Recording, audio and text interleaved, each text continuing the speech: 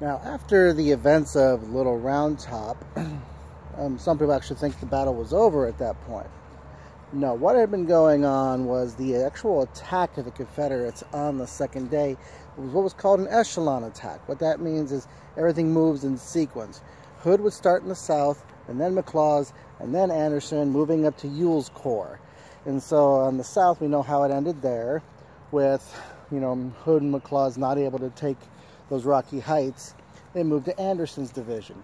Now, Anderson's division was under General A.P. Hill's corps. Now, the way this kind of worked was Lee detached Anderson to serve under Longstreet on this. So A.P. Hill, thinking that I'm not in charge of Anderson in this particular encounter, he chose to not give Anderson any direction at all. And Longstreet was under the opinion that this guy's under A.P. Hill's corps, so he didn't direct him either. And Anderson took another particular position that because he wasn't getting direction from either side, he wasn't going to make a decision much at all, and he left the coordination of the attack on Cemetery Hill to his commanders, to his brigade commanders. And so what had happened is some of his commanders actually headed across the open field to Cemetery Hill. Now, Posey went forward and he stopped. Mahone didn't move at all because he claimed that he had direct orders from Anderson to not move. Even though a courier had come to Mahoney saying that Anderson said to move forward, Mahoney stayed put under the shade of the trees. And so Wilcox pushed forward. And in a surprise turn of events, he actually broke the line and actually had his troops on top of the hill of Cemetery Ridge for a short period of time. But because of lack of support, Federal reinforcements basically hit them very hard and they were forced to withdraw. They actually broke the Union line at one point. Because of lack of support, it didn't come to anything more than that. They had to withdraw. And on the north, when the rest of the echelon attack happened on the north with Rhodes, and Rhodes his troops were all stuck in Gettysburg. He didn't actually do anything much that day. And plus, because of his screw-ups the day before and charging in too crazy and too fast, I guess he was reluctant. So he didn't really do much on the second day. And so Early's division actually pushed forward into the north area of Gettysburg and down the area of Cemetery Hill from the north.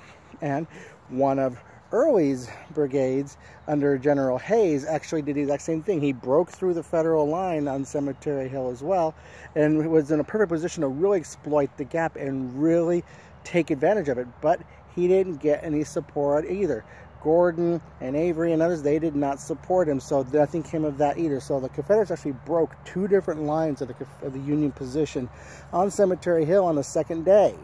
But because it didn't, as Lee would later notice, that the attacks were not properly coordinated, that'd be a major problem. They didn't work together to make sure that it worked. And around this same time, who kind of showed up on the battlefield was General Stuart, the long-lost cavalry officer.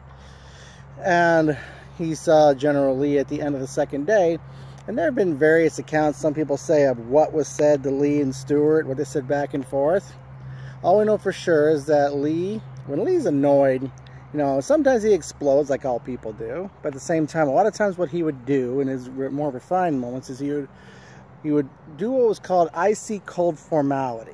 He would speak to you he would pull himself up to his full height and just speak to you very firmly. And that's how Lee did it. And all we know for sure was that Lee said to Stuart was, General Stuart, you are here. Which, putting it in our own terms, that'd be the equivalent of most people would say nowadays of where the expletive have you been, but Lee didn't talk like that. So there are various accounts on some people say, like even Shelby Foote said in his book on the Civil War, that some people said that he said this, some people said he said that, but even later on in an interview, he would actually go on to say that no one knows for sure what was said between Lee and Stuart.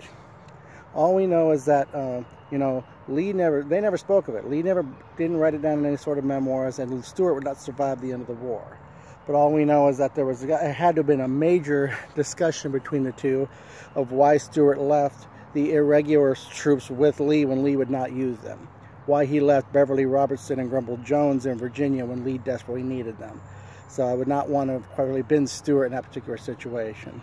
So those are some of the situations that was coming down toward the end of the second day of the battle. There you go.